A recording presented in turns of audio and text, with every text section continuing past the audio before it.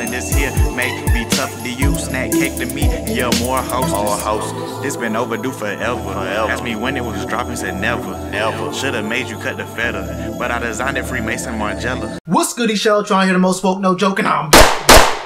Gotta give him the brand new video and won't bluff. I'm about to go off on this man. I'm about to go 100% off right now, bro. But before I get into that, man, before I get into what you guys have probably already seen, if you haven't seen it, I'm about to blow your mind because I'm about to throw so many facts at this man. He gonna think he's at a Kinko's. I'm telling you right now, he better go to the nearest FedEx. He better go to the nearest Staples, Office Max. If those are still in business, is it Office Max or Office Depot that got put out of business? That doesn't matter because I'm about to put Kelvin Benjamin out of business. If he hasn't already gone out of business right now, his value in the league is already plummeted. But most of you guys know that the Panthers had their fan fest last night, and I didn't do a video on that because it wasn't really a camp thing, and it wasn't really like a 100% practice. There's news that came out of that and whatnot, but I didn't think you guys would want to see that, so I didn't record a video for it. But if this video gets, let's just say 100 likes before tomorrow morning, I'll make a video on Fan Fest for tomorrow. So if you want that, that's what that's about. But if not, it's all good because you guys know I'll still come through with quality Panthers content even if you don't get that video, man. So either way, let's get right into it. Let's go down to PIP right now because I need to talk about this. No more preamble. Nick Carboni. He found a little blurb. He found a little something. He said, former Panthers wide receiver Kelvin Benjamin not holding back on organization Cam when talking to The Athletic. Now, it's a little blurb. You probably can't read it right now, so I'll make it a little bit bigger for you to see. He said, I felt like I would have been even more successful if ... I don't know, man, ... If I would have ... Looking back on it, I should have just been drafted by somebody else. When someone has to pause and do all this, well, hey, but I'm talking about, like, see what had happened really, though, was, you can already tell they're about to hit you with something that's maybe the truth, but not all of it. He goes on to say, I should have never went to Carolina. Truly, I just think Carolina was bad for me. It was a bad fit from the get-go. If you would have put me with any other quarterback, let's be real, you know what I'm saying? Any other accurate quarterback like Rodgers or Eli Manning or Big Ben, anybody, quarterbacks with the knowledge that know how to place a ball and give you a better chance to catch the ball, it just felt like I wasn't in that position. Now, Kelvin Benjamin, now, Kelvin, I hope everyone watching this video can hit the share button and so that Kelvin Benjamin or someone in Kelvin Benjamin's camp, Kelvin, I hope one of your homeboys finds this video and lets you see it because you need to hear this. Your boys won't tell you this. They want to be yes men and they want to stay in your good graces. I don't know why, but I'm gonna let you know the truth. I'm gonna let you in on a little bit of the truth, Kelvin. Now, you say you weren't put in a good position, right? You say you weren't put in a good position to have success as a wide receiver because Cam wasn't good, right? Let's look at your stats. 2014, you get into the league, you were pretty good. Is getting 73 receptions for 1,008 yards and 9 touchdowns is that bad for a rookie? Is that bad for a rookie with an inaccurate quarterback? I don't know. You tell me, Kelvin. Getting 1,000 yards your first season in the league, 73 receptions. You tell me, bro. I don't know. Your second year in the league, you showed up. You got injured early on, so I understand you didn't play. Then 2016, your stats were, you had what? 63 receptions, 941 yards, and 7 touchdowns. That's not bad. Was that a bad position for you then too? Were you not put in a good position there to have 900 yards in your second active season in the league? Maybe, maybe not. 2017, you showed up looking like this, Kelvin Benjamin.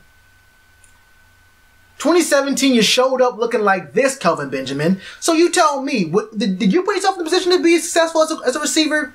Or was that Cam's fault? Is this Cam's fault? You came and look like the Michelin Man, bro. You ate Kelvin Benjamin, bro. I'm telling you right now. Why is 6 afraid of 7? Because Kelvin Benjamin ate every single number up to 12, and that's why he's 13, bro. Kelvin Benjamin, I don't ever want to see you talk about Cam Newton. You look like you ate the whole Fig Newton distribution factory, bro. You should be working for Nabisco. The Bills don't need you, bro. Nabisco needs you to move product because you like them Fig Newtons, bro. You like something. Something was tasting good the summer of 2017 when you showed up to OTAs. OTAs aren't even mandatory. So you could have spent another week or two, working out on a treadmill, doing something, bro. Bro, you spending so much time in the press, trying to press Cam, when you can't even beat press coverage. But then you said what? If you would have gone to an accurate quarterback, you said Rodgers. Okay, maybe it would have been better with Rodgers, but then you said Eli Manning. Can we look at Eli Manning's statistics, please? Statistics, please. Eli Manning in 2014, your rookie year, was, what is this? He had 30 touchdowns, 14 interceptions. That's not bad, but his team went 6-10. Cam Newton in 2014, he didn't have that great of passing stats. What is this? 18 touchdowns, 12 interceptions. The team went 7-8-1, won the division, got to the playoffs, and beat, what was it, the Cardinals? Was it the Cardinals we beat? We won a playoff game that year. But yeah, you would have been better off. You would have been better off with Eli Manning. You would have been what made them go to the playoffs that year in 2014. You're right. 2015, Eli Manning. He has 35 touchdowns, 14 interceptions. That's pretty good. 6-10 again. Did not make the playoffs. 2015, this was the year without you. Oh, this was the year without you. What happened to Cam? Cam went 35 touchdowns, 10 interceptions. We're going to ignore his rushing stats for right now, Kelvin. Don't worry about that. We'll get to that in a second. Team goes 15-1 without you. Cam's the MVP without you. And we get to the Super Bowl. Everyone in the audience, say the two magic words for Kelvin Benjamin right now because he needs to hear it. 2016, Eli Manning, 26 touchdowns, 16 interceptions. The team goes 11-5. Makes the playoffs, but what does the leader of the wide receiver corps do? He takes everyone to South Florida a week before going to Green Bay for a playoff game. And y'all get the brakes beat off you in that playoff game. And OBJ has a terrible game. But I guess you would have had a much better game than OBJ. And I guess you would have had a much better season going 11-5 and losing a playoff game. Well, you know, Cam Newton didn't do much better. I think we went, what was this? We went 7-9 that year. I believe it was. I forgot what exactly it was. But we didn't do that great. Cam went 19-14. I'll hand you that 1 year. But you lost. I mean, what more would you have done with Eli Manning that year? And now we're at 2017, where the Giants go 3-12. No, they go, what was it? Were they 3-13? And Eli Manning got benched. But he had, what was it? He had 19 touchdowns, 13 interceptions. I guess you would have done a lot better with Eli Manning this year, this past year, I guess, if you got drafted to the Giants. But Cam, all he did was go 22-16. We went 11-5, made the playoffs. But you know what, Kelvin? I actually agree with you here because I don't think he should have been drafted by the Carolina Panthers either. The 2014 draft, how did that draft go? You were like didn't we have like the 24th or 28th pick that draft? How did the 2014 NFL draft go? You were the 28th pick at wide receiver. Okay, well, let's look at how many other receivers were better than you that year. We'll even look at like positions that we actually needed that were better than you because we can go on for days about that. But let's go ahead and see who we could have had. Marquise Lee, he's been a little bit better than you, I think. He has more value now. Jordan Matthews, he's better than you right now. Paul Richardson, questionable. But, you know, we can get into that if we really want to. Devontae Adams? Are you better than Devontae Adams, Kelvin Benjamin? Right now? Nah, I don't know. You tell me. Let's see. Cody Latimer. That's a kind of a push. Allen Robinson. Tell me you're better than Allen Robinson right now, Kelvin Benjamin. Tell me we should have got you instead of Allen Robinson, Kelvin Benjamin. Jarvis Landry. Did you see Jarvis Landry's last contract?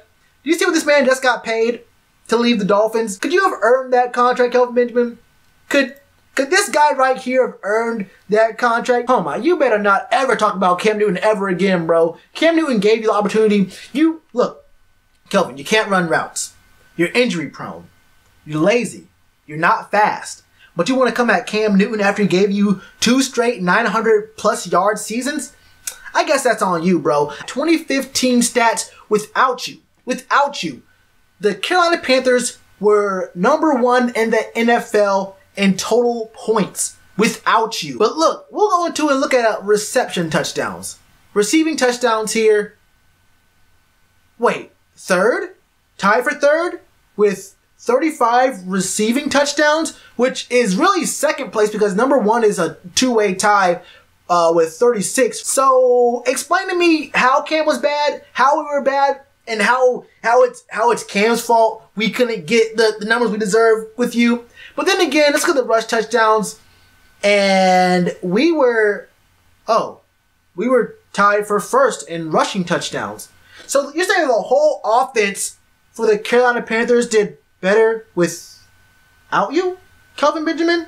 But it's Cam's fault that you couldn't have a good career with us. You weren't in the right position, huh?